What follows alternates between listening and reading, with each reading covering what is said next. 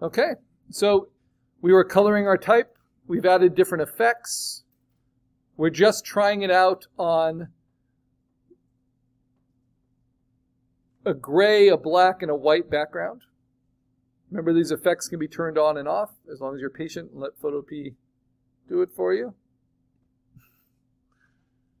Instead of double clicking. So this is what I liked. It's pretty simple.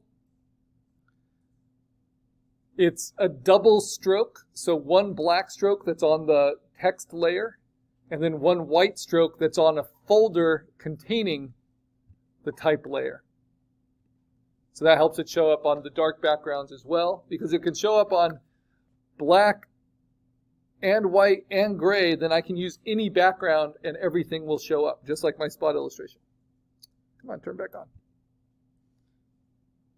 I need to stop trying to show you by disabling these because it takes Photopea a while.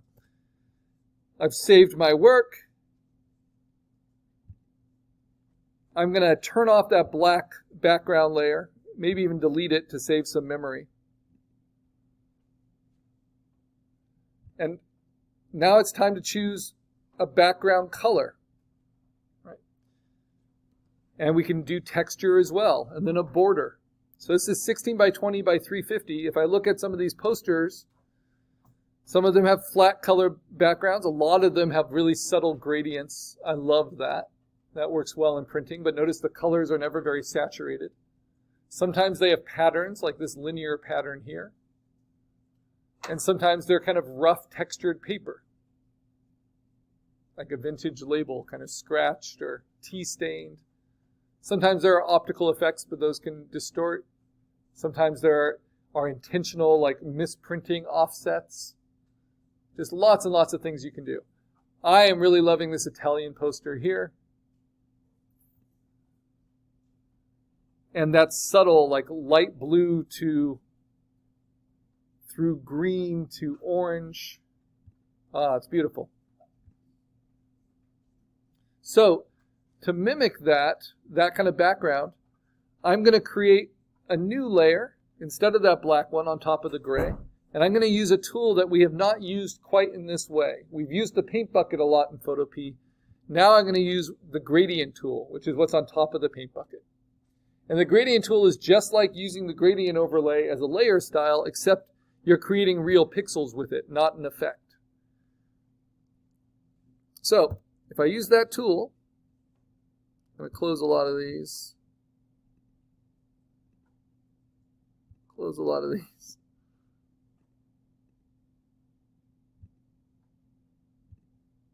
Trying to get Photopea to be a little faster for me. Save my work. There we go. So now I can use the gradient tool. I'll have the options at the top. I want it to be linear because I'm kind of mimicking that Italian one. And then I want to choose my type of gradient. And these are from an older version of Photoshop, just like the ones in gradient overlay. And I want like a three-toned one, I think. So I'm going to use this one, this sunburst. And then I'll replace those colors. Now what's cool about the gradient tool is you choose by clicking and dragging the angle and the direction of it. So if I start up here outside of the image, click and drag down, this will be a diagonal gradient, running behind my image. If I want it straight down, I just go straight down. Now if I want to modify the gradient, I have to do that before I paint it, right? So, how do I modify it? I click on the actual gradient bar, and then I can change the actual colors. So I'm going to steal the colors from my image. I'm going to steal the blue. I'm going to steal a yellow. Oh, but I got to give it time. Steal a blue, kind of a grayish blue. Get a little bit darker. There we go. Now I just need to wait. Or, this takes too long to choose.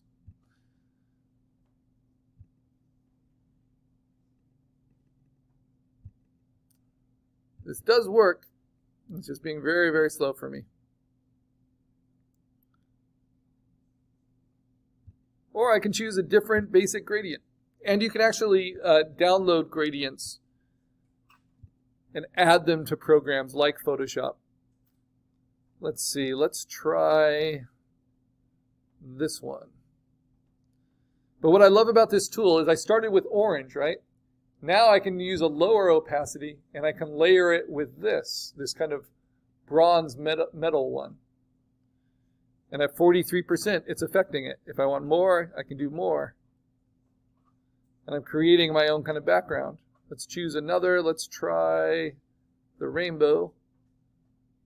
And let's try it instead of normal mode. Let's try it on screen mode. So this will only let the lighter things through. Ooh. And then let's try warm to cool on overlay mode. And I can reverse it. I can also start at the bottom and end on the top. And each time this is layering it in a different way. And now let's try normal. And let's try this sky one. Now the reason I don't like this sky one is that it has a hard edge built into it in the middle, like a horizon line. And so if I do it like this, you're going to see that hard edge right in the middle of the image.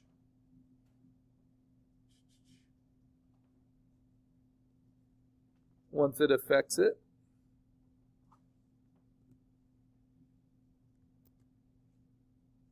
Taking a while. I just canceled it. So I'll do it at 100% just so you can see what I mean.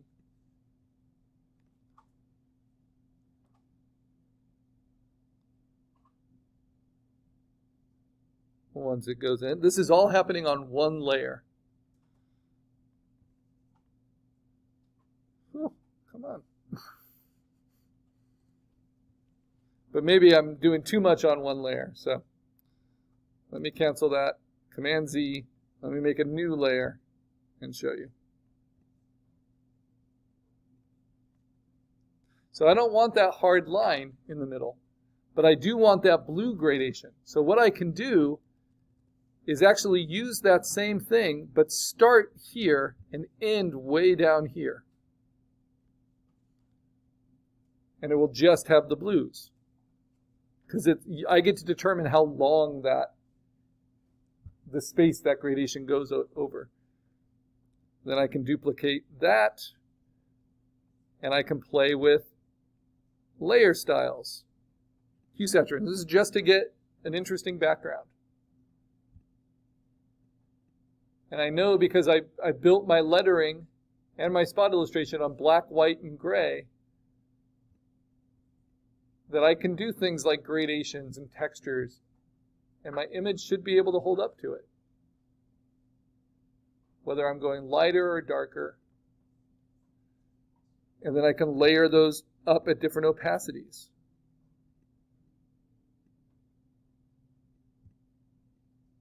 And maybe set it to dissolve, get some of that texture. It's subtle, but it's there.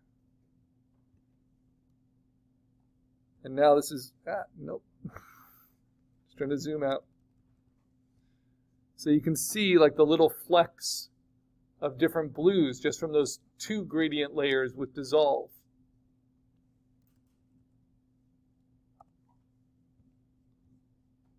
Okay, now I'm going to take the opacity down and reveal that kind of orange that's behind it.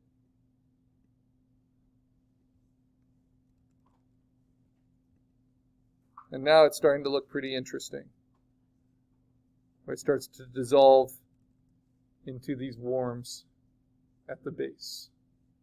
And this is what's called the diffusion pattern. We're going to learn about that when we talk about color separation, which is coming up soon. So I've got all this real subtlety to this high resolution image for my poster. And if I have it in my spot illustration, I want to have it in my type as well. Now another way we can make our background, I'm going to save that. That's all on a gray. I can also see what that looks like with white behind, if I want to brighten it. And I can take down the opacity of these different overlaying layers. Right?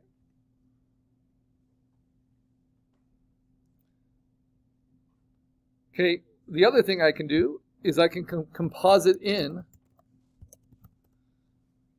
backgrounds. So if I go to Pixabay, for instance, just so I can get some nice large quality, and I look for vintage paper, you'll see a lot of photographs and things, but then you'll also see these textures that are donated by designers for your use, Creative Commons open, to be modified and used for poster layout, wedding invitations, that kind of thing. Remember, they're just pixels. You can modify these any way you want. Some of them have a lot of color built into them, like this one. It's a little much, but they can be fun to play with. You download them. You can use them at full resolution. And they won't have any watermarks on them, or they wouldn't have been allowed to be on the site. And then you can drag them onto your image. And you can layer those on. So this is now behind a lot of my stuff. I'm going to hold down Shift and distort it.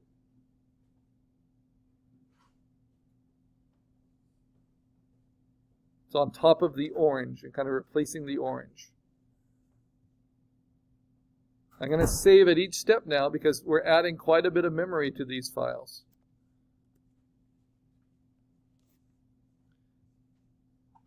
Maybe I want it on top. So that's what it would look like just on its own, right? Could be interesting. But then I can always play with opacity. I can play with blending modes. I can rasterize it. Let's try soft light. And that adds a nice kind of gradient dimension to it. Kind of like in that Italian travel poster. It's a little more subtle. So it can be a combination of things you make and things you composite. Sometimes I'll do things like graph paper. I did that with the morning class. Composite that in. Let's bring in, what's the other one I downloaded?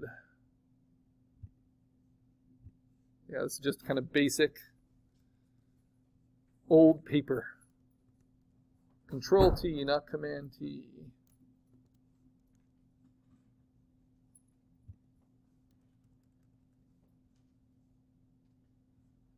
Rotate it.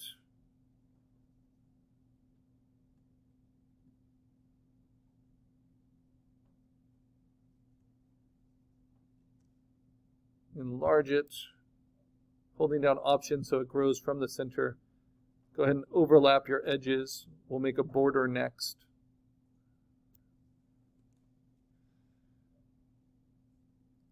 And then decide how much you want that in opacity or with dissolve. That kind of old paper look. Now dissolve will give you this crazy moire pattern when you're zoomed out. And it will look kind of really bad like this. So always, when you're finishing it off, view it at full size. So you can actually see what would print. I think a little bit of this is helpful, kind of brighten everything up.